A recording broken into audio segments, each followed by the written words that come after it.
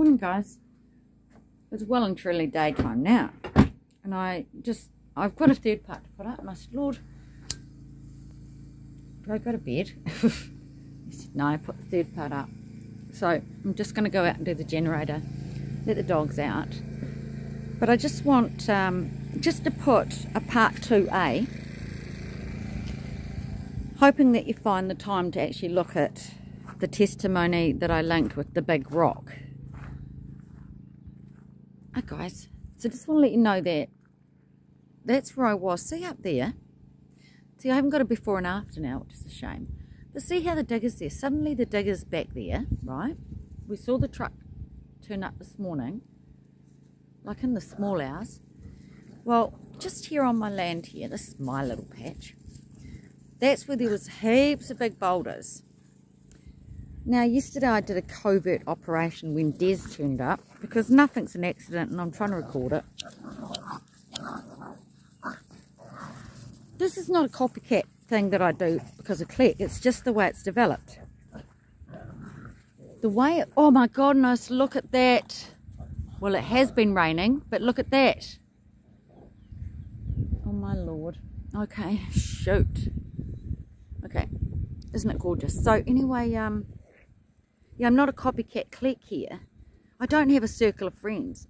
So it's really nice that I can just throw it on that messenger, and I know that there's a witness. Like, these 3 people are busy in America. They're just about, disaster's going to hit their shore.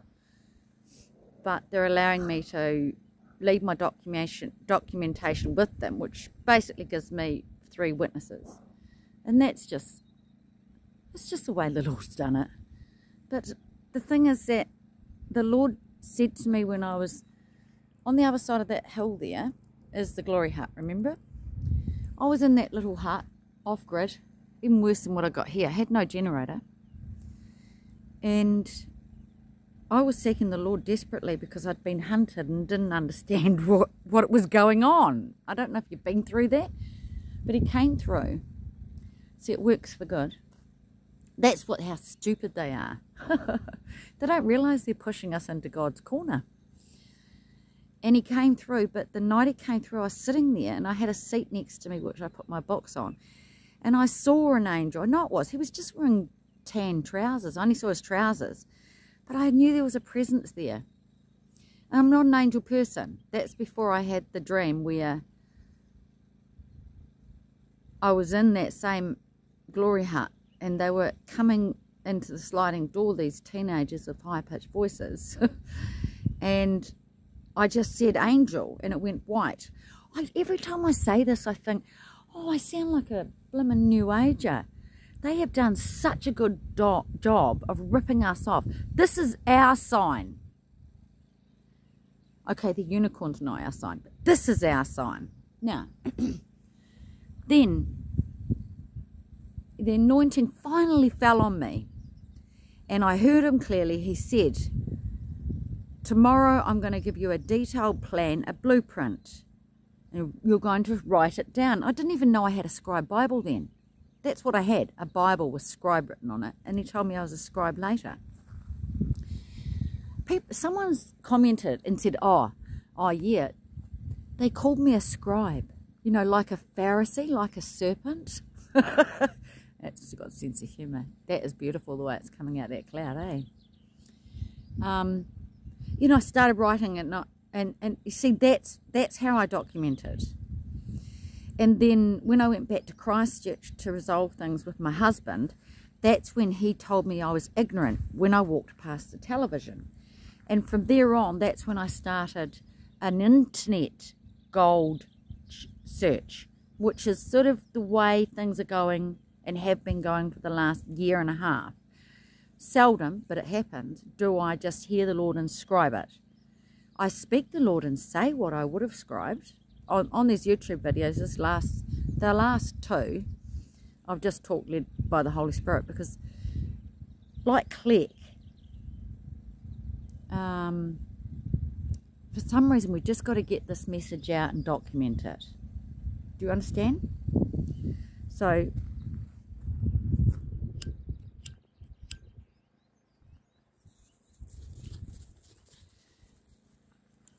So anyway, there's the rainbow. I'm sorry I had to turn away. Oh, there goes the end of it. That's just a normal rainbow, okay? It's different from what I put up. But isn't it gorgeous that he's put the rainbow up there right now? Right, it's a sign. Again. Now, so I did a covert video here yesterday because Des, who's the owner of the land, turned up. He's a policeman. I told him not to get the V and gave him a hug.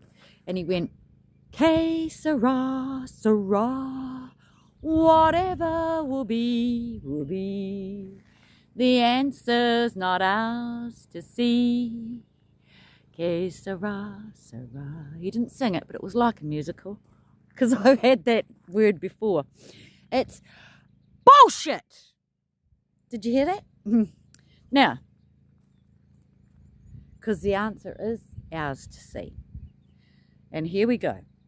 Above there is what he said. He came and he showed me these rocks. He said, the digger driver, because he's running out of boulders now. It's all symbolic. I was up there showing you all the big boulders up there when I first arrived, which was about 2.5 years ago. Just over 2 years. I've been here 2 winters. That's when I gave the testimony of the Paradise Island. I was facing this way and showing you that and you could see the caravan was facing the other way and I didn't have any buildings. So that's the big rock which I linked part 2, okay? Hopefully watch that. Then you'll know why I'm putting up a little video after this. Yesterday talking to Des. You'll notice in my personality, the gold miner was right. He said to me when he cracked, he said, "Lisa, give you an inch, you take a mile." Well, yeah, that's my personality. It's probably a negative, but it sort of paid off because I do that with God. If he gives me a little bit, I want more, and that's a good thing. So turn it up, turn it up, turn it up. You'll see my personality in the little video because I'm asking them to fill in that puddle. I always want more, but like if they're going to come and spend a whole day here and I have to tie my dogs up, they owe me. It's an inconvenience. Okay, bad attitude, but that's the pile they made. He spent all day yesterday picking up all the rocks. He's left one. Hey guys, guess what I'm going to do? I'm in my slippers. He's left one. It's nice, eh? Guess what I'm going to do? I'm going to walk and talk. Right. Just as I want to share this one dream, right? The rainbow's looking great, isn't it? So stick with me. I'm just walking this way. I'm going to turn my generator off. And then I'm going to show you something.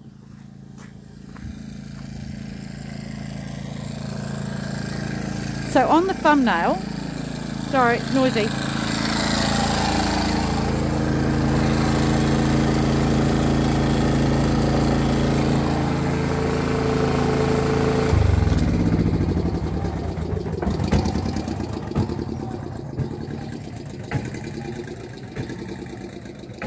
Oh, I'll just show you this first.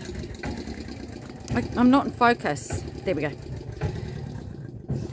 On the thumbnail, I'm going to put another picture up. Now, you think I'm silly talking about things that are happening around me with the gold miners. Well, they're all a sign. See that rock? See how red it is? I put it there. Do you know why? Well, halfway through last year, about this time last year, when the caravan was facing the other way, towards the rainbow, the dogs are going to walk with me, and this could be dangerous because the truck could come, but I'll just have to cope. Lord, don't let the truck come. Remember that red rock, right? So I was looking out the window and I realised they were... Oh. Okay, see that pile there that's just a ridge? Right, well that was really piled high so that I couldn't see my mountain, Teratama. And Lord had just spoken to me about that mountain. and then they blocked it. But it worked for good because there was this big white rock in it. Come on, come for a walk, don't go under the vehicles. I'm missing one. Oh, it's Fire, she's with the babies. So it's raining a little bit. See the size of those blimmin' rocks? They're the ones that I lifted up. Now, I noticed there was a big white rock. It was like a triangle, right, this mound. But there was a big white rock in the middle of it, and there was fines above it. So it was right in the centre. Like one of those dishwasher things. You know when you get one of those dishwasher squares and it's got a ball in the middle? But it was a triangle, right? Well, I said, when are you going to... The rainbow's going the other way now. It's over there. Or is it the same rainbow from a different... Yeah. See? My kids ever say this? I'm wet now. It's raining. I'm in my jammies. My kids ever say this, they're going to laugh their heads off. They'll be angry because I mentioned them, though. Right. I went for a walk a few days ago. That's the rock. So what they did is they scraped it down. He said he would move it by Christmas, which was last Christmas, but he didn't. But he finally moved it because they've left. They had to. But that rock has not been taken. Now it's sitting there, right? Well, I noticed it when I first ever walk around here. It's peeing down. See, this is the work he did yesterday, which is where I took that video, right there. See? They're taking those rocks, the last ones. They're actually thinking of splitting those ones to take them that are too big. But that's the rock. Well, I walked over this road, because it's sort of like a new road with the dogs for the first time. I noticed that rock, and guess what was on it? That red rock that's now at my doorstep. And as soon as I saw it, I don't know if I'm being churchy here, but I thought, why did they put a red rock on my white rock? Because you know that white rock? Mark can testify to this. I noticed the white rock, then I got up one morning. The way the sun was in the morning, it looked like, because I thought I thought it looked like a tombstone, because it was perfect round circle. But I got up and the sun was behind it, and it was an illusion that there was a hole in the rock, and the stone had been rolled away. Right, I can hear the truck now. Hopefully we get the dogs inside. I need to get in, it's wet. The stone had been rolled away. And come here. We went on a series of pictures between us of rocks that have holes. There's some in California that have holes in them. They're like portals. They're like the arches. Come here, guys. Inside, quick. It's raining. Quick, it's raining. Here's the blue truck. See, I got back. Come on. No one's under the truck. Not even me. You know, that reminds me of Pet Cemetery. That is a freaky movie, that one.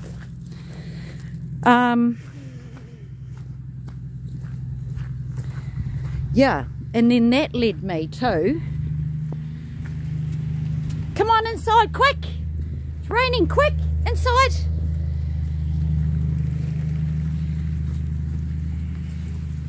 Inside, look yellow, inside! No, don't go hunting! Quick, inside! Sorry, Fire. You've been waiting. Good boy. Good girl. Come on, Yellow. Right. Yellow can make his way in. Excuse me, I just keep falling over here. Now, where was I? Yeah. So that leads me to a heap of testimonies about that hole in the rock.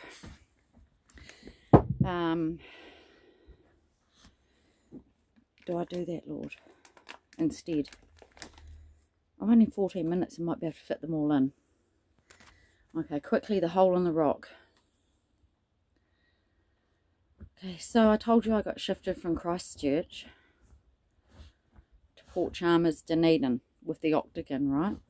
and the canary. I have to tell you about the canary where that pet shop was. That's what I want to finish with. Well, Port Chalmers is like my tūranga waiwai. It's where everyone knows who I am.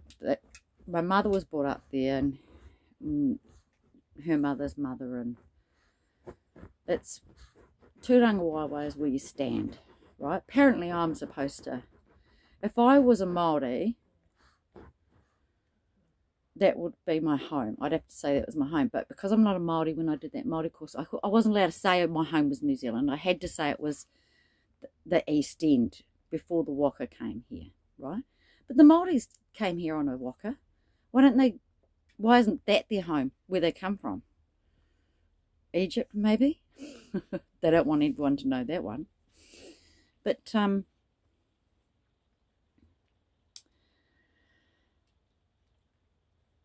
that's Port Chalmers. Now, there's a beach there called Moana. I went there last Christmas. I took Gary. I went to my home. I went right round to my different homes. We stayed outside of Dunedin, and we had a look at the beaches there. So I've had a dream about Moana. There has been a mass murder there. It's called Out of the Blue. But I don't want to go there. You can look it up. It's connected to my testimony as well. But there is a rock there with a hole in it. So I found that picture and I sent it to Mark when I saw this tomb with the hole. He showed me these pictures in California with holes somewhere close.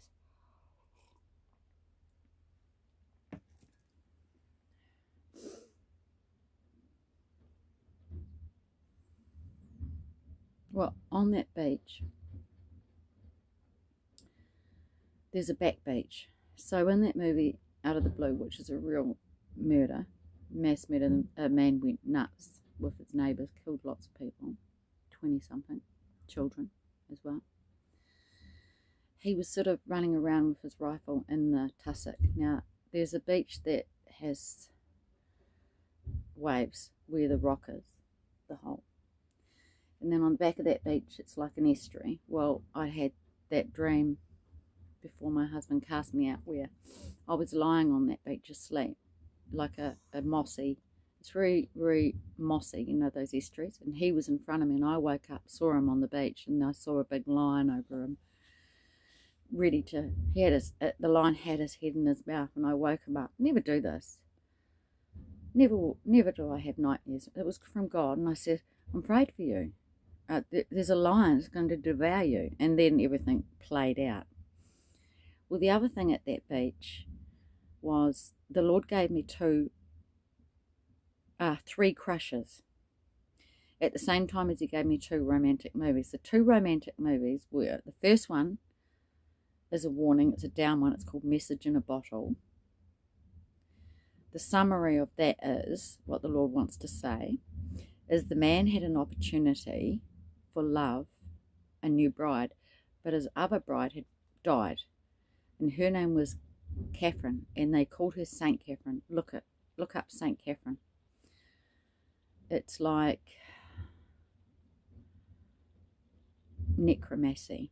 It's the dead that they have under the altars in the Catholic Church. They have one of Saint Catherine.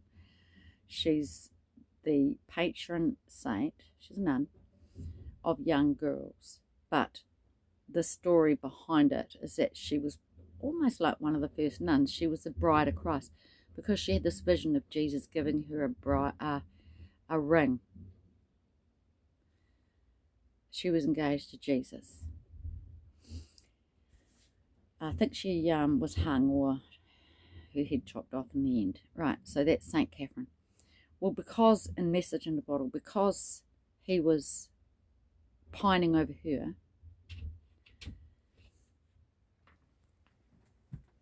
he dedicated his boat with his wine bottle, so he was sailing, to her, even though he was practically engaged to this new woman, and this woman witnessed him doing it and realised that he wasn't over her, and she totally backed away. That's the story of the church. So you're not over the world. You're going to marry the wrong bride, but we've got to flip it because it's the wrong groom. It's a false church. So the bride, let's just say the bride backed away from this man, this groom. She knew he wasn't over it. So that's really what the Holy Spirit will do. Your heart will grow cold and he will hand you over to the delusion. It's probably already happened. It's your warning. It was an old warning, wasn't it? He gave me 2 romantic movies. That one didn't have a happy ending, did it? The Holy Spirit drew away from you. Be warned. Or you can go to the other movie, Sleepless in Seattle, where at the end she meets her fiance. She breaks off of him and she's opposite the Empire State Building. And it's from an old movie. And it's almost like that movie is repeating an old black and white movie, because there's a couple that have never met and they meet for the first time in the Empire State Building. So she's sitting there broken off with this man. She's had just conversations with this man in Seattle and also the son, who's called Jonah, is getting involved. You can go watch the movie. It's 2 romantic movies from God, but this one's, I hope, for you in America, because there's devastation is coming. Babylon falls. I know it's before the fire, but we're at the finish line.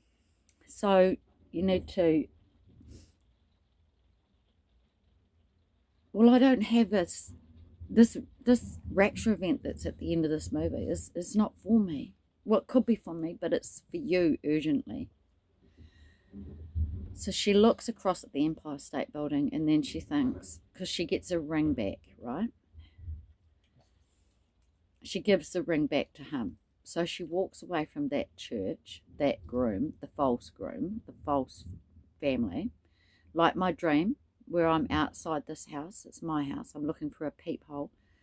It's supposed to be my groom's house, our wedding home. There's all these strangers in it. They're supposed to be my family, and they despise me. So I leave and I go up the hill and I get in a bus. Do you understand this? This is why I'm sharing it, because I get in a bus. That's my communist invasion dream. Then I see the roadblocks. Then I see the missiles coming down. Then I see the ships, the battleships coming in. And I see an army truck unload dead bodies, but they're all cut up. And they go in a pre-dug pit, like the Holocaust. Probably not allowed to say that. You know, just thrown in. And there's a little girl with me who's just given me a drawing. Remember the bear moving upside down, and the 3 reindeers. All about Christmas again. This is a false church. She breaks up with this groom. Then she thinks, oh, maybe I will go over to the Empire State Building. But as she's looking out the window, there's a view. And it's a real view of what's happening. It's not CGI. The last part of it is CGI, I admit that. But there's the Twin Towers, the Eiffel Tower, and there's a love heart on it because it's Valentine's Day.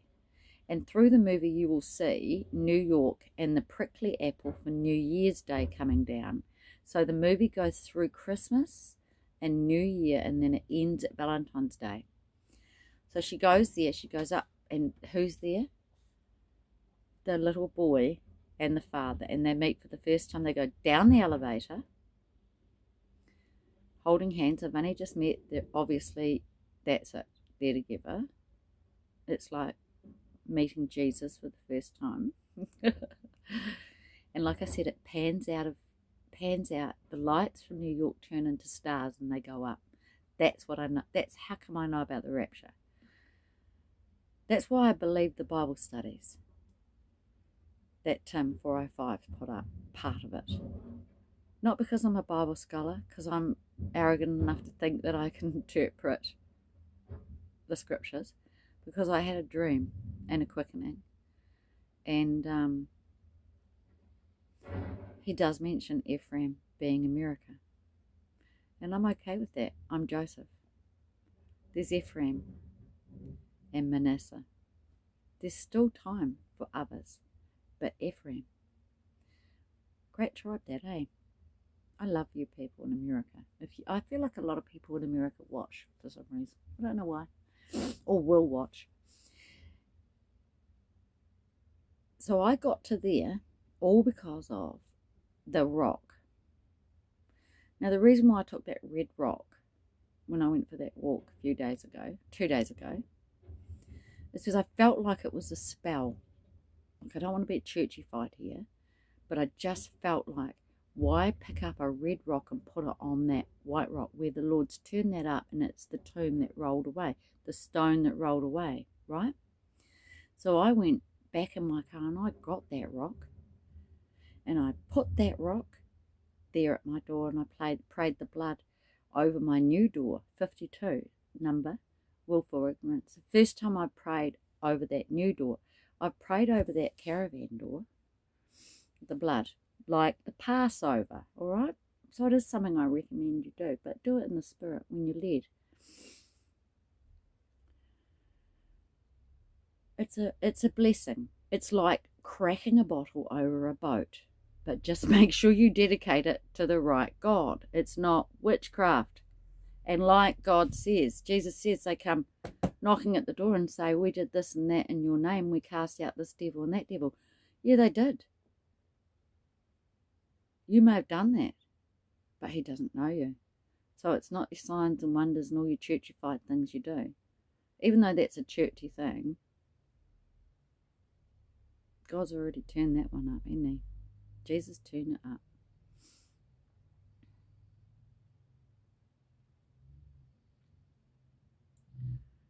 So that's a rock that I wanted to show you, and it's significant that this little video I'm going to put up next, it's significant that those boulders were taken